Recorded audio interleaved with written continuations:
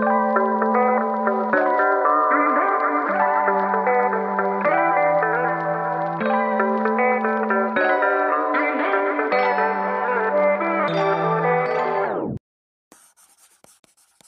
been living in Berlin now for just over 3 months, so it's not the longest time ever, but it's definitely enough time to gather enough impressions to let you guys know how I feel about living in Berlin as a clear foreigner. Do I like it? Do I want to continue living there? And do I recommend moving there to any of you who are maybe thinking about moving there? Or maybe you just want to know, what's Berlin like? I'm gonna come out and say right at the start, I absolutely love it. So far, so good. Obviously, it has its cons like any other city in the world, but the pros really outweigh the cons, and I'm gonna get right to it and tell you why. I'm gonna have to start with the most obvious one for myself, as I am vegan. Berlin is literally vegan heaven. There is vegan food everywhere. On every corner there's a vegan restaurant. Veganism is really common and accepted in Berlin, so no one really looks at you weirdly if you say you're vegan. And when people go out to eat, they're very happy to go to a vegan place because they're so used to seeing veganism everywhere that they're like, yeah, sure, let's do it. Or if you go to a regular restaurant, there is always a vegan option. It doesn't matter where. I swear to God, even the meatiest of the meatiest places has a vegan option, a vegan currywurst. It will happen. The great thing about Berlin is that everyone speaks English. Literally everyone. There's even some cafes I've gone to. The people who work in those cafes only speak English, and I found that very, very odd because it's Germany, but it's a thing. So you don't have to worry about communication. If you speak English, you're gonna be absolutely fine, which is also kind of a con because I'm currently in a process of trying to learn German, and that is making it impossible. Every time I try to speak German to someone, they just end up replying to me in English because they can obviously hear I'm not a native German speaker, so they just assume English will be easier, and that just means I never learn the damn German language, which is not an easy one to learn, so I'm really trying to learn it. Please speak German to me if you see me in Berlin. So this leads me on to job opportunities in English. There are so many jobs in English in Berlin. There are so many startup companies looking for people who speak English really well, who only need to speak English. If you go online and search for English speaking jobs in Berlin, I mean, the list really goes on and on and on. Depends what your expertise are. You can find something that's suitable for you, and I promise you it really is not too difficult to find jobs there that are in English. I do believe that when it comes to rent and housing, there's something for everyone in Berlin, budget-wise. You could either choose to live super luxury. If that's something you're able to afford, then great. There are crazy places, really nice places, with crazy prices too, but you know, you do you if that's you. But there's also things that are super affordable. You just have to be, first, very lucky in your timing and when you find the place. We were super lucky with our place, but it was really just the timing and constantly just searching, looking, being active with that. But we also went for a completely furnished place with all bills included at a pretty decent price, so that can be found. They do have service departments in Berlin because people do come for very short-term stays, and we didn't want to commit to getting an unfurnished place, which is the case in most places in Berlin. They are unfurnished, but we didn't want to do that because we were very worried about having to leave in maybe a year and having to buy everything and then sell everything, and the stress is just, I'm not about that life. So we decided to go for a fully furnished place, and honestly, it's been so stress-free and lovely. So if that's something you're into, that is an option. Obviously, if you go for an unfurnished place, there are pretty good deals, I would say. It depends obviously on the location and how smart you are about where you're looking, which websites and things like this. But of course, you're going to have to then always pay for bills on top and your Wi-Fi, etc., etc. So just keep that in mind when you're choosing what suits you best. So if you're planning to move to Berlin, get ready to cycle. Like a lot. You're gonna need a bike because it's pretty much the fastest and cheapest way of transportation. I think so anyway, and I think most people do because there are a lot of cyclists. The good thing is that there are so many bike rental places in Berlin. I'm actually with Swapfeets at the moment, which is a monthly subscription-based service where you just rent a bike for a month. It's around 20 euros a month. I think 22 because I got a basket. So if you want a basket, it's €2 extra, but trust me, for your groceries, you're gonna want that basket. It's completely insured, so you don't have to worry about buying a really nice expensive bike and it possibly getting stolen in Berlin, because that could very likely happen. It's Berlin. People burn cars in Berlin. Probably don't get a car. I was considering it until I literally was walking down the street and saw some cars just like burnt. And I was like, damn, I am not getting that car anymore. Parking is also an absolute nightmare and expensive if you want a garage or a parking area or whatever. So honestly, just get a bike, which can be a con if you're not used to cycling in busy cities. Like me, I'm still very, very terrified of it. The good thing is that there are so many cycle lanes. The cycle lanes are insanely good in Berlin. So you'll kind of feel safe, but you'll also kind of not feel safe because there's cars everywhere. And I've also had an accident already. Thankfully, I'm fine, but it was a close one. Get a helmet. The public transport is good in Berlin. I mean, you've got trams, you've got buses, you've got the S-Bahn, you've got the U-Bahn, you've got cars that you can literally unlock with an app on your phone and just rent them on the street, drop them off, etc., etc. Like, there's so many options. However, unless you're going for the car rental, it can be quite a process. For example, if you want to get to a location that's literally 10 minutes by bike, it could take you up to 40 minutes by public transport. It will be like, you need to change this, then you need to change that, you need to get that, and then you need to walk there, and it really builds up. So sometimes it's actually less convenient to take public transport than just cycle. Also, the pricing of public transport is ridiculously expensive. It's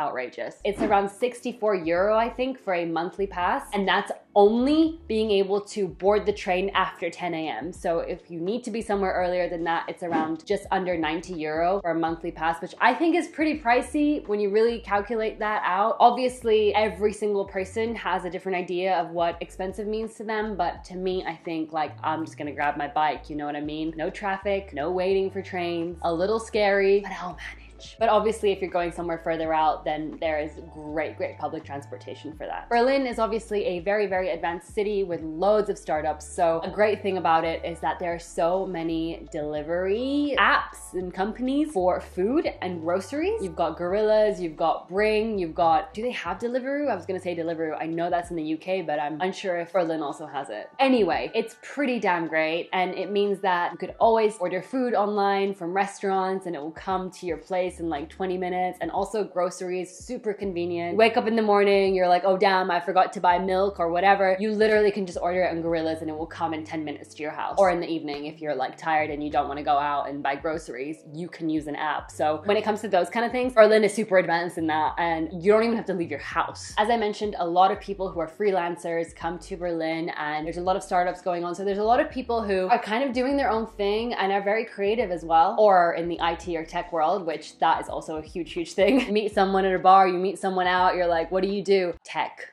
IT. You'll hear a lot of that in Berlin. But there's also the very creative side of Berlin, creative nerds like me. So there's just a bunch of mixed people, and everyone's so easygoing and free and expressing themselves in any way they want. It's really a wonderful city. You get to meet a lot of people because they're very easygoing. It's easy to start conversations, which is actually very rare for Germans usually. Germans are socially reserved a lot of the time, but I feel like in Berlin there's a good mixture of the socially reserved and the very outgoing, easygoing people who want to chat, want to build relationships and make friends. Depends where you are, which area you're in. There's a good mix of both. The last thing I want to mention that I love about Berlin, even though I think this is the case for the whole of Germany, but anyway, packages. If you're not home, your package will get delivered to your neighbor happily and safely. So you're always kind of able to get your package and you don't need to go to some post office. In most cases, your package will be delivered to your neighbor in your apartment building, and the same goes for your neighbor's packages will be delivered to you, and then you just kind of exchange them when you have time, go knock at their door and your package is safely there. I love that so much. I wish every country did this. They don't, but they should. I'm quickly going to run through the cons now of what I actually don't love so much. It's not a complete deal breaker, but there are some things that you maybe have to take in mind if you're considering moving to Germany. Maybe they'd be deal breakers for you. For me, they're just a little bit annoying, but I mean, I can live with it. First thing is that you have to pay for tap water in restaurants. Sorry, what? That bothers me a lot. I lived in the UK for 9 years and not once did I get charged for tap water in a restaurant. Actually, they were very generous with their tap water in the restaurant. So when I came to Germany, I was actually very shocked that water generally is not given to you for free in a restaurant, and if you even ask for tap water, they will, in most cases, charge you. I got charged €1.50 for tap water in a restaurant the other day, and I couldn't actually believe the man. I thought he was joking. I thought he was actually like having a joke, but he was serious. And I was like, oh, okay, take my money.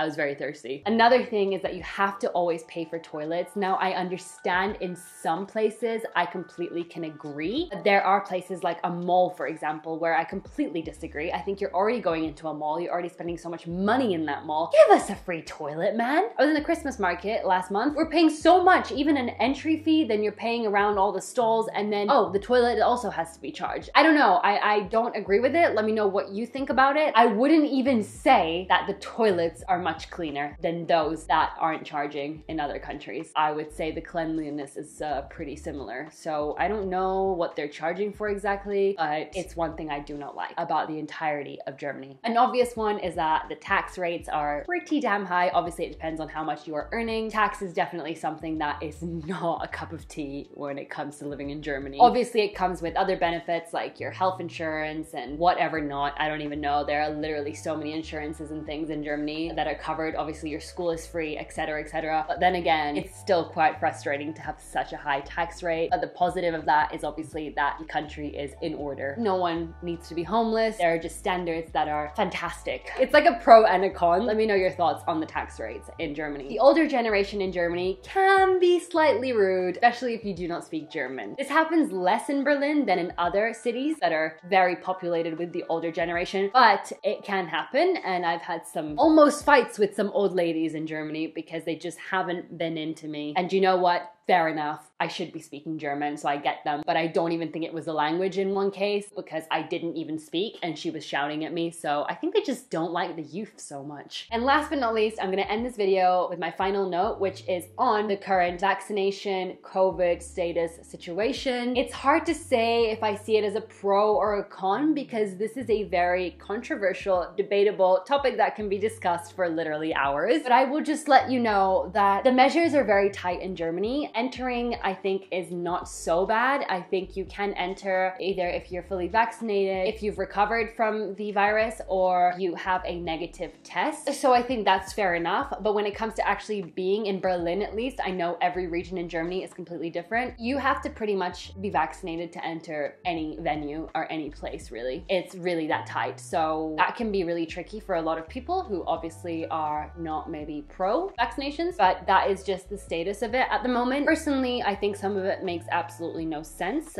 For example, if you enter a mall, you can just enter the mall, but then in every single individual store, you need to get checked for your vaccination pass. But in the supermarket, you don't. In drugstores, you don't. So I'm just saying, some of it really doesn't make sense, but that is the status currently in Berlin. So that's something to keep in mind as well. And that is where I'm gonna leave this video. Those are my first impressions of Berlin, and I'm gonna be there for a longer time. So I'm very excited about it. I will probably do an updated version when I'm living there for a year or 2 years even, if I stay that long, and let you guys know what it's like living long-term in Berlin. I hope you enjoyed this video. I hope you found it useful. Subscribe if you haven't already for more Berlin adventures. I'm actually doing a series where I do weekly vlogs of living in Berlin. So if that interests you at all, then don't forget to subscribe and stay tuned. Every single week there's a new vlog. I will see you in my next video. Bye!